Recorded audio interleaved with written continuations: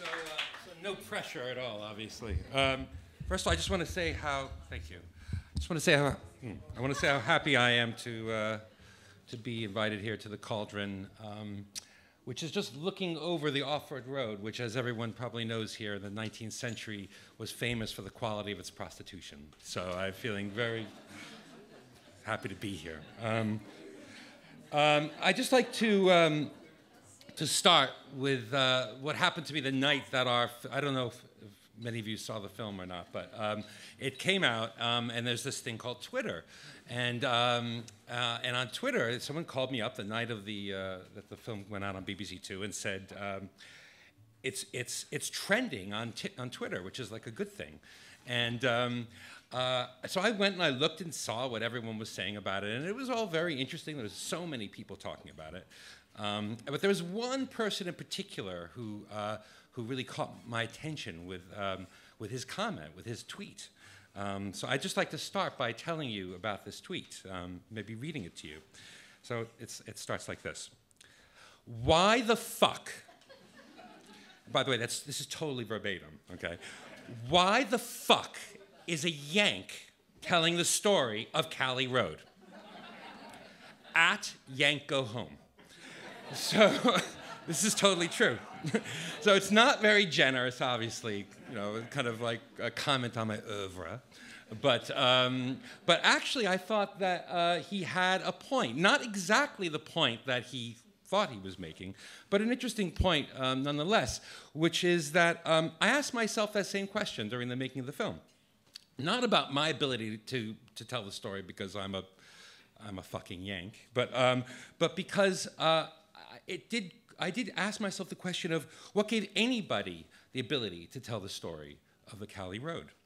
Now, when you begin a documentary, it's like you're like a tourist in a foreign country. You have all these impressions at first, all these comparisons that you make with the places that you've known in the past. And the fact is that you see everything, but you're totally blind to what's really going on in front of you because you don't know enough. You don't know the people. You don't know what the meaning of the places are and the way people act. So you have this blindness. And when I would go back, but you don't want to admit it to yourself. So when I would go back to the production office to talk about my experiences and to tell everyone how it had been going, and they would say, well, how's it going on the Caledonian Road? And I would say, first of all, it's the Cali. Number one, right? It's the Cali. And I was very proud of that. I said, well, the Cali this, the Cali that. The Cali's grimy, but the Cali's interesting. The Cali is such a fascinating place. I was like someone who just knew one phrase in a phrase book and just wanted to repeat it over and over again. Now, every place gives the impression of total solidity and inevitability. It's the reality of every place we see is just it's as solid as the bricks and mortar that make it up. But I always sense, especially making this film, that there are just so many ghosts everywhere, especially in a place like the Cali. Not only the people that pass through the place, or the way that it looked at any given moment in the past, but also about what didn't happen, the way it didn't turn out, the way it didn't become. And the more time I spent on the Cali, the more I felt these ghosts. And along with the people that I knew, these wonderful, wonderful people that I met along the way, people like Norma, who I have such respect for, and people like Randall, I don't know where Randall is, but Randall Keynes, who's also such interesting people. And also the other people who aren't here, Eileen, who ran this brilliant pub that's been shut down inadvertently because of our film, which is very sad. And Roy, who's very famous. I don't know if you remember Roy, anyone who saw this film, but he's actually the person people remember because he told everybody about what the old men used to do at the cattle market in the Cali. And I won't get into it, but if you saw it, you know exactly what I'm referring to. But then, as I thought about all these people I knew now, I thought about all these people in the past. And I thought about George Thornhill. George Thornhill, this name you see all over this area. And this man who bought these beautiful meadows here because of the snipe shooting He loved the snipe shooting, and I'm sorry, what?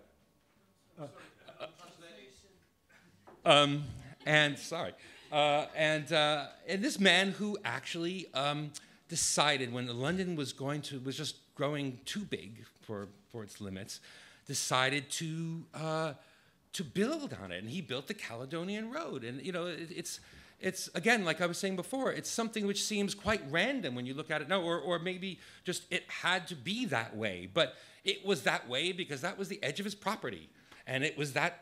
You know, it has that shape because it had to go around other properties that he didn't own, and that is the road that we know now.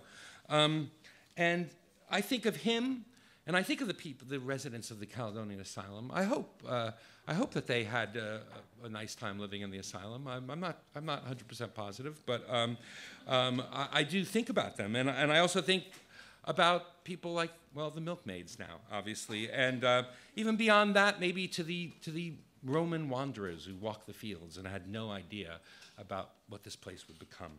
And I began to feel this incredible responsibility, not only for the living, to tell the story of the living, but to tell the story of the dead.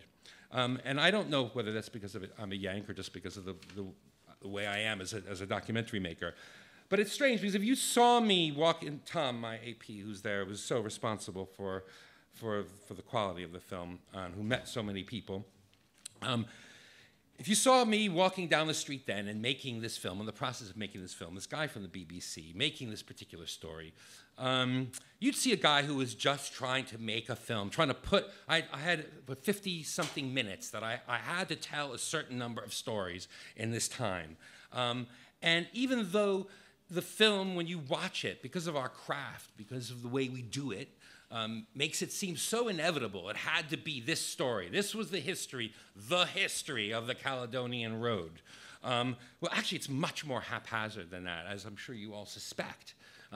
It's a function of time. It's a function of money. It's a function of higher-ups telling you what you can and cannot do. It's everything but this just like perfect, you know, inevitable history. There's mainly, a lot of times, it's luck and happenstance. For instance, the film that I thought I was going to make was about crime on the Cali. That was like my first, that just tells you how the tourists coming to the place, that was my first impression, that I'm going to like tell the story of crime, you know. And I met some interesting people, including Peter Scott. Does anyone remember Peter Scott here? Yeah? Peter Scott, the gentleman thief. Not so much of a gentleman, I wouldn't say, but in fact, the reason he wasn't in the film, one reason was that he wanted lots and lots of money. I think 10, 20,000 pounds, which he has no idea about BBC budgets, obviously. And then there was this other story of, we were going to tell a story of Keystone Crescent, which is very interesting because it basically, there's a family of landlords that have been there since the 19th century. Lovely people, but we found out this amazing thing that the grandfather of the current people who are there was a fascist, was a Mosleyite. But interestingly, then in the 60s, became someone who basically would only rent properties to people of color, and seemed to have kind of had this amazing change in his politics. Unfortunately, we weren't able to include the story in our film because I think his family, his grandchildren, I think they were a bit suspicious of what my intentions were. But I only bring that up to say it could have been that. If they had wanted to do it, that would have been a major part of the story, and maybe we wouldn't have told another bit of the story. But while I'm talking about this film that we ended up making, inside, while I was making that, there was this other person inside me that was completely dissatisfied. I mean, the Cali cast this strange spell on me. I think anyone who knows it kind of understands what I'm talking about. It's an underdog. It's an underdog. It has this kind of sadness of forgotten lives. It's wrong turns, but also, more importantly, the bravery of people trying to kind of live their lives, despite all the kind of greater forces in a great city like London. And as I was trying to make the film that I could make in the real world, that was possible, which tried to include these feelings that I'm just talking about now. There was this other film I wanted to make, and I didn't even tell anyone because they would have thought I was completely mad.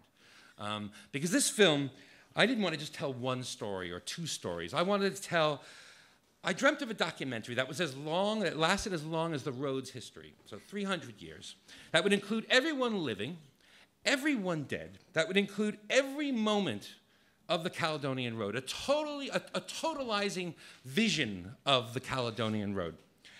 And strangely, this is not so far away from Charles Booth's impulse, Victorian impulse, which was at the heart of the series that we made. Because he had that Victorian idea of taking understanding, knowledge to a new level, to quantify the city in a way that had never been done before, to define every street in the greatest city in the world, which is this amazing, amazing project.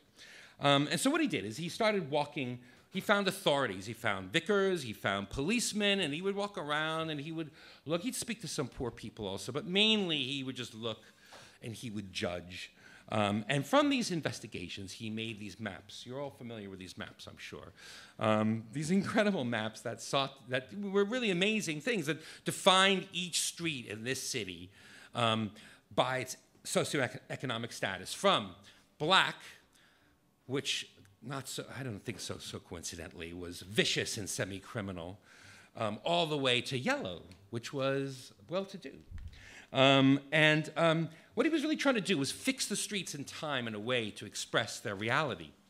And thinking about Booth, I remembered this story I had read a long time ago by the Argentinian writer Jorge Luis Borges, which I'll read to you. It's very short. And it purports to be this fragment of this 17th century travel story. And I think it's quite interesting, especially when you start thinking about Charles Booth. It's called On Exactitude in Science. In that empire, the art of cartography attained such perfection that the map of a single province occupied the entirety of a city, and the map of the empire the entirety of a province.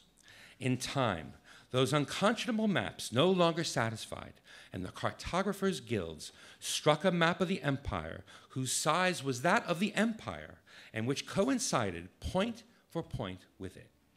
The following generations, who were not so fond of the study of cartography as their forebears had been, saw that this vast map was useless, and not with some pitilessness was it that they delivered it up to the inclemencies of sun and winters. In the deserts of the West, still today, there are tattered ruins of that map, inhabited by animals and beggars. In all the land, there is no other relic of the disciplines of geography. Now, I'm not saying that Booth's map was useless. Far from it. I think it's an amazing achievement. But the meaning of this Borges story, and there are many meanings of it, but the one that I like to talk to you about today is how this map tries to replace the people who live there. And it seems to me always that life spills beyond any attempt to portray it. And that includes what I did with this film. And so when my Twitter friend asks, why the fuck is this Yank telling the story of Cali Road? My answer is, sorry, I tried to do my best. And the only way I knew how in this film. But all I can think about, and this is true, is how I failed. Everything I couldn't include. Some things I brought to life, some facts I brought to life, some memories. But there were so many other things and so many other people that I wasn't able to include. That are forgotten in a way. And just because we can't see it, or define it, or remember it, doesn't mean that it's not there. Those lives, those moments are all part of the Cali Road story too. And I didn't tell the real story of the road.